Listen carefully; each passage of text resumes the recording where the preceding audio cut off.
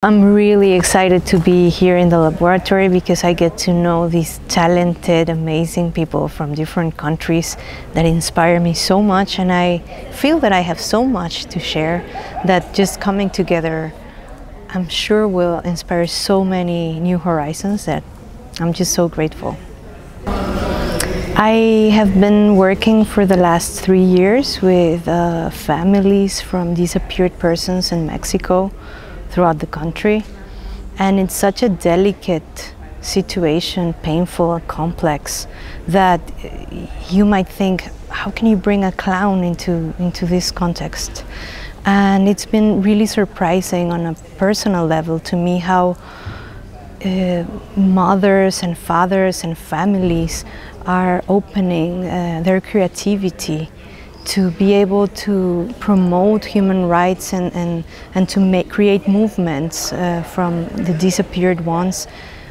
with creativity and many times with a smile.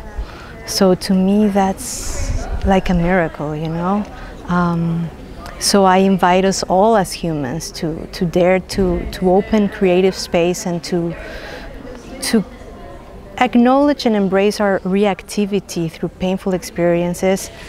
but just know that we are all able to transform our reactivity into creativity if we come together in community and open our hearts through humor. I think when using humor, it's essential to be respectful with yourself, to be aware of your boundaries, of your limits, to stay truthful and respectful, transparent and honest to what you are conveying and communicating,